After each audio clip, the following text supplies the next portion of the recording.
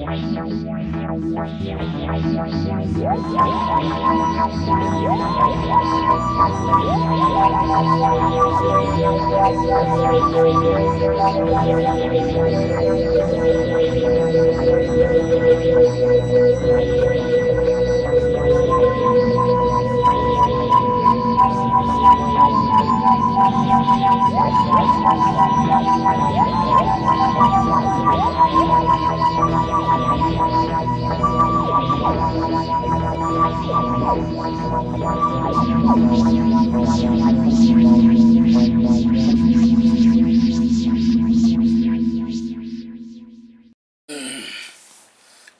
back, everyone, to the next segment of Big Bang Theory's BTSvlog.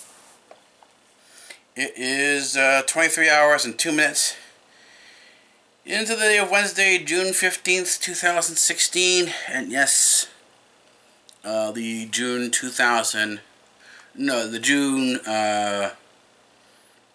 14th video. That's the, today is the 15th. Tuesday was the 14th. That video is going to be going up later on Thursday. So that basically means we're current once again. I'm now filming the current episode. It probably won't be finished and uploaded till Friday. So we're within the 1 to 3 day time period in terms of the vlogs. So that's relatively current, so that's what we call as current. And let me get down to business here. I thank people who comment. Apparently, YouTube is being morons again, and they're flagging content to spam. So I'll see I'll see a notice that you've commented on something. Go to look at the comments. There's nothing there. I get noticed a couple times later, like a month later, that a post has been flagged as spam, and there it is. There's your comment. So I do try to take a look at things, and I look at what you suggest. Some guy named Mohammed, I don't know what his full name, can't remember what his full name is, I didn't write it down, sent me a link about Islam, from the Islamic view of Christianity, and this is sort of, I've watched the video, and I said, you watch the video, even though you don't necessarily agree with it, you watch it to see what the content is in there, and sort of, you go from there, and I did watch the video. I actually downloaded the video. I'm going to do some more work on the video. These are simply the ad hoc notes. These are the first initial notes. And things will be developed later on in more detail. What I've seen, and this is what if you're watching a lot of videos about Christianity and the so-called real Jesus and so on and so forth, you got to understand something here. Of the videos I've seen, I'm going to say most of the videos that I've seen, and I'm going to say most videos,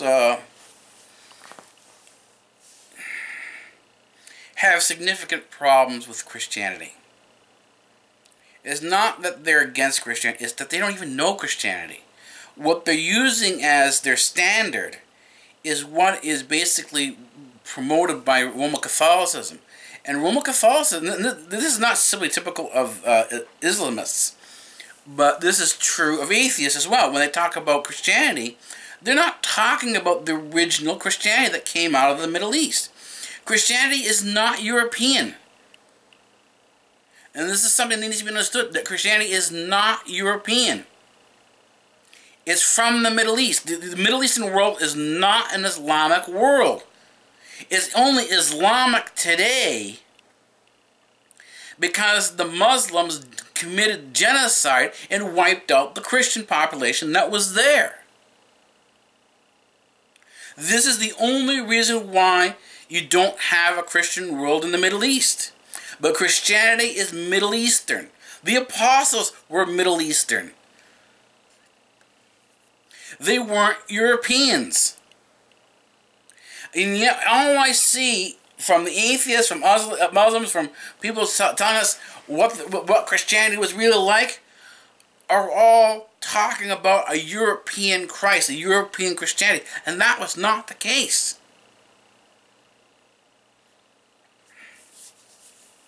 And there's so much more to that is not properly understood, that's missing from these videos.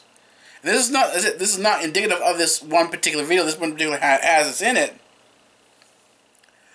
but the overall understanding is missing, and it's from almost every video like this has this problem in it, that they haven't gone back to a large chunk of these archives. And they are hard to find. They're very difficult. Anyone who wants to get beyond the 1000 AD, beyond the Roman Catholic version of the Church of Christianity, that's the European view of Christianity. If you want to get back to the European, prior to the European thing, you have to get into ancient Greece. You have to do ancient studies on ancient civilizations. This is where you'll start finding some trickles of threads that will lead you off into really unknown or unpopulated archives or unpopular archives. They're not typically used, and to see what the real Christian church was, because a lot of the large chunk of the Christian church was underground. Prior to 300 AD, the Christian church was an underground organization. It wasn't overt. It was a catacomb church. It was a church in resistance, and it existed outside of the law. And the thing is, some of the things that I will be bringing out and talking in meditations is some of the understandings of how the ancient church relates to what's going on today. And the thing is that I can say this about Islam, and think about Islamic scholars. If you're talking about the Sunni Islam, and anyone who follows Sunni Islam, there is no Islamic scholarship for Sunni Islam. Sunni Islam is a robotic, mind and neutral, follow the commands of the leaders view of things. There is no leniency, there is no mercy, there is no questioning the authorities in Sunni Islam. It is only when you go into Shia Islam that you have some degree of understanding. But the problem is with the Shia Islam is that the Shia Islam was so dominated by the Sunni Islam, by the invading Arab armies, that turned everything into they try to sort of conquer the entire Middle East the way the Romans did. But the thing is, the Arabs were barbarians. They couldn't read or write. Only the Sunnis actually they're the ones who could read and write. And then the Shia could read and write because from the Byzantine Empire, reading and writing was a standard. You had people who were very intelligent. These weren't necessarily highborn people. These were people who knew the church. They had been reading. The church had a lot of books. It wasn't like the European church where there were no books, where you had a view from the papacy, from the bishops, that everyone should be ignorant, that they should not be reading and writing, they simply should be praying, and that was it, that their job was to pay back Christ for the blood he spilt that was necessary to pay in terms of a penitence for the sins of the world. And this view of Roman Catholicism, that things had to be done, is also in Islam. That the things there's a mandate in Islam to appease an angry God, God Almighty. And that's why you hear Allah Akbar, right? God is great. And so as they're killing people, Allah, this is their religion. This is what they believe. And the thing is, the Allah Akbar is no different than the Crusaders, Christian Salvation Army, the Army of God. I mean, there is no difference between a jihadist and a crusader. There is no difference. There is no justification for either one of these things, because the Crusader did not exist in the early Christian church. This is why you have the Christian martyrs in the early Christian church under the real Roman Empire, going to their deaths in these arenas, being martyred, being killed for their faith, but they weren't fighting back. They were peaceful. They were pacifists. Right? These were our first. The Christians were the first anti-establishment people on this earth. If you're talking about anti-establishment, you're talking about individuality, or an individual relationship with God, an individual relationship with God who you view as your father. So you're not simply a servant-master relationship with a deity. Christianity, the early Christianity, was the first. Yet none of this comes out. None of this comes out. And why doesn't this come out in the discussion in Islam? Why doesn't this come out in the discussion for atheism? Because it's unknown. This aspect of the church, the early Christian aspect, is not known because it was stamped and wiped out, primarily, except for when you go to these hidden archives, by the Roman Catholic Church. And so the entire view of Christianity is a Western European view of the original view, the Eastern view, is completely gone. You'll find it in certain small pockets here and there. If you study ancient languages like Greek and go into some of the Greek archives, you will find some of the stuff. You will find paths to this understanding, but it's not an easy find. I've been working at this now, for doing my research here in physics, in theology, going down these ancient paths, doing cultural anthropology, looking for the ancient paths in cultural anthropology for 25 years. It is not an easy jaunt. It is not something that comes and rolls right off easily. And the bringing what I've done, the research that I've done, the notes that I have for 25 years, bring them all together and bring them out into an environment, a public environment like this, where it's sort of so-called published. Again, it's not an easy thing to do. There's a difference between what I understand in terms of what I've experienced and how do I explain my experiences to you. And this is the BTSvlog is the beginning of this. It's the initial notes. It's the initial step out into the world, the publishing the information in terms of what I've done for the last 25 years in my research. And the thing is, I'm not knocking this thing and saying, "Oh, Islam is this is what Islam is." But this is also indicative when you see what their view is here. This is indicative of what Roman Catholicism has done to Christianity. What the Europeans have done to Christianity. They've mangled it to such a degree that Christianity is not fundamentally recognizable anymore. When someone says they're a Christian fundamentalist and you see them getting angry and saying, "Let's go to war," you're not looking at this is not the fundamentals of Christ. When you're talking about someone who wants a death penalty for someone who's done something wrong and is not forgiving, this is not a fundamental of Christ. Even though they may be Christian fundamentalists, this is not fundamental to Christ. It is fundamental to Roman Catholicism. It is fundamental to the Western Christian view of Christianity, which emerged 1,000 years later. So you're not seeing the original Christianity. Even though you're looking at a Protestant, maybe you're talking to a Baptist or you're talking to an evangelist, these people have no connection to Christ. They have no correct connection to Christ.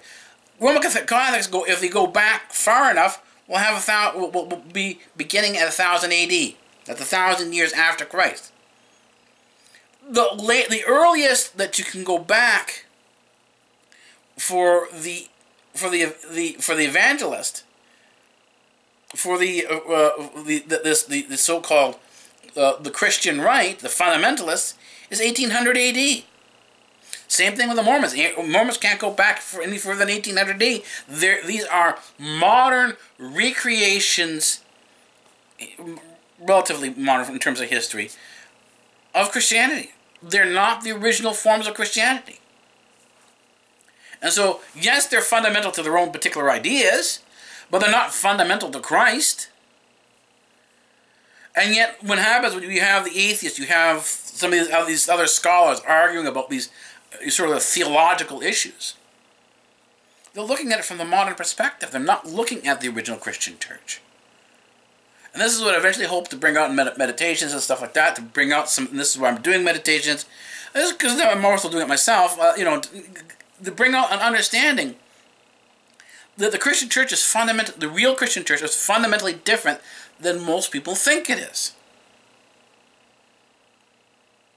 And the thing is if you are an open-minded person, if you relate to, not only an open-minded, but if you are truly interested in understanding spirituality and not simply viewing spirituality as some sort of trinket or an idea that can be, oh, everyone's fine, just have your own idea and you're okay. That's not it. And it's also not it, lighting candles and having a yoga mat. If that's your spirituality, that's how deep your spirituality goes. And if that's it, then that's fine. But don't expect it to be a deep spirituality. Don't expect it to be a deep understanding of spirituality. If you want to go further, then you need to listen here. And it's not simply listening, it's initially listening, taking your notes, and then going out and doing some research. Just the way I've done my research, and these are my ad hoc notes, you have to go out and do the same thing. The learning and understanding only starts when you first start listening and taking your notes and going out and doing further research. But the rest of it takes time. It's a time-consuming process. And it's not for everyone. Not everyone likes to do this type of work. But if you're interested in understanding, this is the only path to understanding. Research, an open-minded research, is the only path to real understanding. If you haven't done any research, you're not going to do any research. You're, basically sitting in front of the TV and doing nothing, then you're going to expect nothing out of it. Anyways, I think I'm going to leave that here for now. This is the beginning of a blog. I will be making the effort to answer questions and comments in the vlogs, for each vlog, depending on how much is there. I'll be doing them in the video here. This is like a video response here. So they'll be part of the vlog, and ideas that I'm going to work on more significantly, like the whole Islamic thing, the Islamic view of Christ.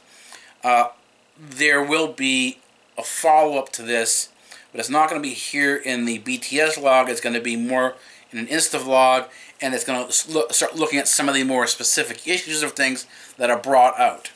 Now, the thing is, if you want me to be using graphics and clips from your videos to argue back, you need to make sure your videos are labeled Creative Commons, because the Creative Commons allows reuse of the video. For some reason, YouTube still is flagging videos. If I take a clip of yours and I use it to argue against your points, even though it is part of fair use, YouTube will flag this and block the entire video. This is what they've done. And this is what they're still doing. They're blocking videos. They're censoring materials on the internet based on the Digital Millennium Copyright Act. If you do not want to participate in the Digital Millennium Copyright Act, you do want to have your videos open and free to be criticized. And this is what I've done. Look at my license down below. It says free speech, and it also says Creative Commons reuse allowed. If your stuff does not say Creative Commons free reuse allowed, you do not have a free speech clause down there, then your videos cannot be safely used in a rebuttal, and that means your argument is now closed and it's over, because you're not allowing a discussion to continue if your stuff is copywritten. Anything that is copywritten, any content that is copyrighted is not real science, because it's not real argument, it is not real academics, because it cannot be argued against, it cannot be criticized. And I'll talk more about the DCMA and academic criticism and how people hide behind all this stuff in the next segment when I come back Maybe a couple hours from now, because I still got a lot more work to do still tonight. So I'll see you then. Alright, take it easy. Well, welcome back to the next segment of Big Bang Theory's BTSvlog. Yes, we will have another discussion. We're going to continue the discussion that we had before. Let me give you time and date stamps so we'll get that out of the way. It is 22 hours and 14 minutes into the day of Thursday, June 16th, 2016. Yeah, we just managed the vlog just simply once a day. There'll be another to this vlog. We'll be adding possibly another day to another segment. I have to go food shopping again tomorrow. It's Friday, so add that to the schedule, and it really depends on the discussion that happens now. The discussion that's going to happen now is again it's the comment that was made on one of my videos, and it introduces me to, or sends me to a video that talks about the Muslim view of Christ. And as I said, I watched the film, and I've seen other films like this before. Most documentaries on Christ will, there are other documentaries out there on Christ. That's what I'm saying. Most.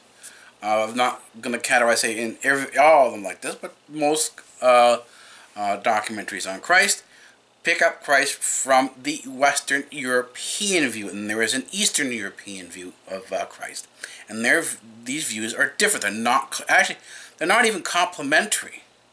They very much contradict one another. So you cannot use the Western view of Christ or understanding of Christ, which was developed around 1000 AD, before it emerges the Roman Catholic Church.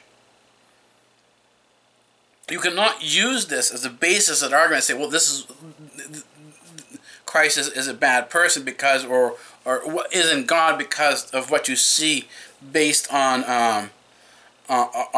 arguments that are presented from a Catholic perspective. And it is that Western European Christianity is a Catholic perspective.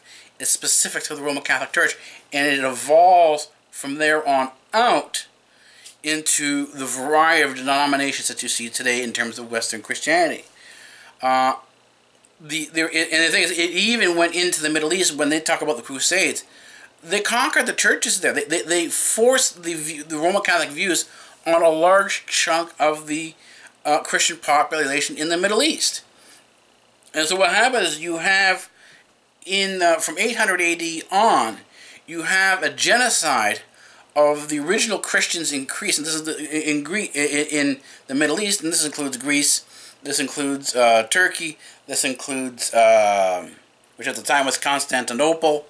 It was the center of the Roman Empire. It includes Egypt. We're going to talk about the Coptic Egyptians and what's happened to the Coptic Egyptians. If you want to talk about Christ, you want to talk about the Islamic view, about I want to talk about Islamophobia, go talk to a Coptic Christian and ask them their view and their experiences with Islam. And I can tell you right now, and the same thing for now, because I'm an Antioch, my Christian is from Antioch. It's an Antiochian Christian. It's an Eastern Christianity that's also was based in Greece. It was in Greece as well, but it's there's no longer there.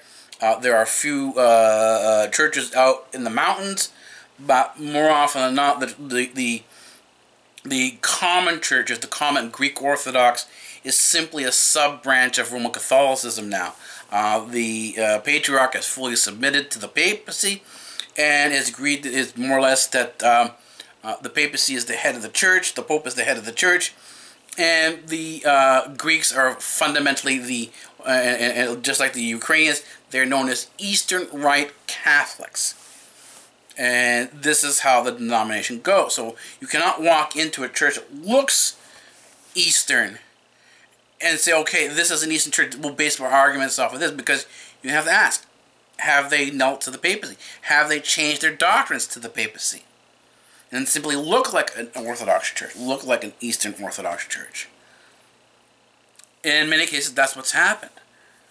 And the thing is that we have this argument, we talk about this argument, but the thing is, I can't use their any of the arguments that they put forward in the documentary. They put, hey, watch this documentary here, watch this film. Why can't I use it? Because of the DMCA, the Digital Millennium Copyright Act. The algorithm that YouTube uses to flag copyright, and they flag the entire video. It blocks the entire video from going out. And you can't argue against it because you can't bring the materials in and say, okay, this is what's wrong, and do a point-by-point criticism. Without having your your documentary flagged and taken down. That's censorship. And they're fully aware of what's going on. YouTube has been told about this time and time again. Same thing with members of the House of Commons. Well, in Canada, House of Commons, but in the United States, the Congress. Most governments are aware of the situation. The thing is, they don't, particularly on the left, they don't dare go against the Muslim rules because they don't want to appear to be Islamophobic. And so what happens, Islam is allowed to murder, rape, and kill, and then turn around and say, here's our argument to Christ. We just want to have an argument, and we want to have a discussion. Well, what about all the people you killed? What about all the people you raped? What about the Coptics? What about the Antiochians? I mean, that's my background. My background is from, I'm not a European Greek. I'm an Asiatic Greek. My people come from Cappadocia, from that area there. I know people who are from Pondi. Their grandparents and even their parents remember what the Muslims did to them. They remember the Muslim rule. That no Christian could be higher than a Muslim. And that, in many cases, what ended up happening is the Muslims ended up riding, using the Christians as donkeys, and they would ride on top of them as a pack mule. And they'd have to carry this Muslim around because there was this law that no Christian could be higher than a Muslim. The Coptics have very similar stories to this. Same thing with the original Antiochian Christians. They have the same stories. And you can see that most of them have been pushed out of the Middle East.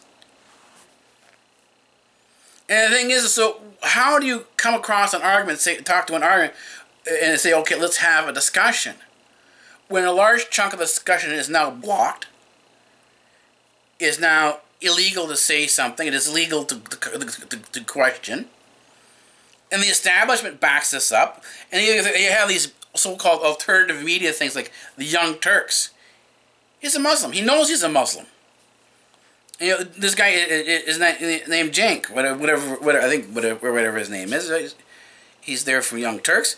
These people around are very pompous. They view themselves as having the moral high ground, although they're on the left, and so they have alternative morals. They don't have actual morals. They have alternative morals. And their morals are whatever they define them to be. But yet, they are moral, and they have the moral high ground, and they call themselves alternative media. They talk about, hey, we are alternative media. But you can't comment on their stuff because their stuff is copywritten. They're using this standard YouTube copyright law, the standard YouTube license. And that means you cannot take their material, you cannot argue against the material, because otherwise, if you do, your video will be flagged and taken down. It'll be censored. And there goes your argument. So it doesn't matter what argument is put forward, because the establishment, if that's got that sign that says YouTube standard license, any channel, no matter how much they claim to be anti-establishment, if they have the label there, standard YouTube license, They are establishment because their stuff, their materials cannot be used to argue. They cannot be criticized without being flagged for copyright. If you want to be open, you want to be part of the alternative, then your work has to be Creative Commons. It has to be, this is the only license, the Creative Commons is the only license that allows you reuse. And I put a caveat above the licensing sentence there. The description has, goes all the way down to the standard licensing. And what I do is I put down at the bottom there, free speech. That I practice free speech. It's at the end of all my videos that I practice. There's free speech rules here. This means you can take any part of my video and criticize it in any manner you wish, and you will not, because they have the Creative Commons license there, you will not be flagged for a for copyright or content ID. I do not have the content enabled. I do not have it set up.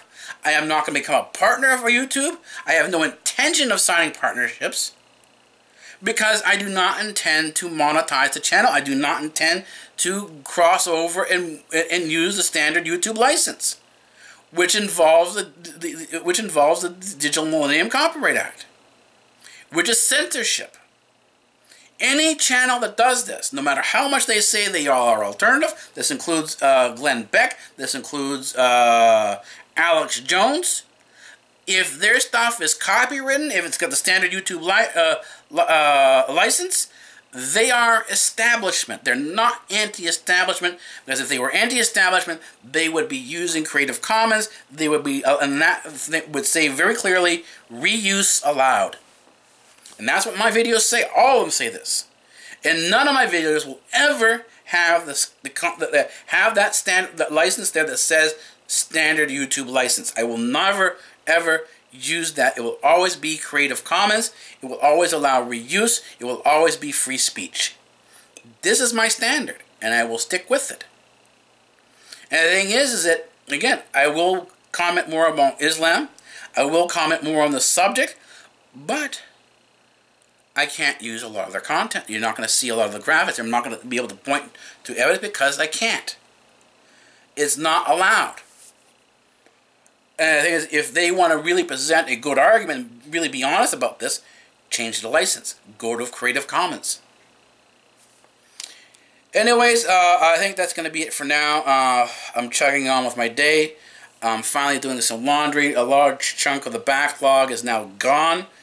And bit by bit, working through the mountain that sort of emerged over the winter due to a lot of moves here and a lot of other work that went on that caused a lot of work to very simply pile up.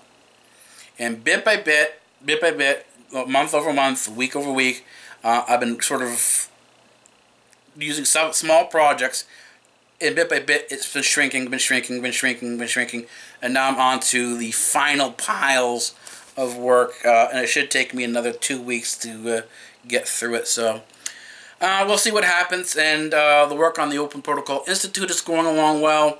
I've done a large chunk of the blog work. I still have to do other work for that as well, but things are, as I said, they're progressing. Anyways, I will see you in the next segment of Big Bang Theory RL's BTSvlog. See you then.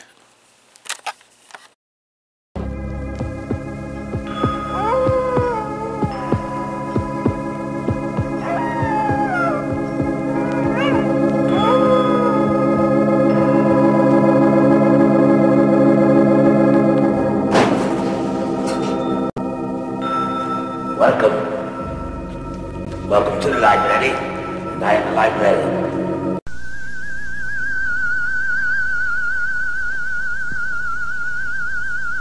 I am the professor. And professor of what? Professor of physics. Oh, say, can you see by the dawn's early light? Free speech rules here at Democratic Earth.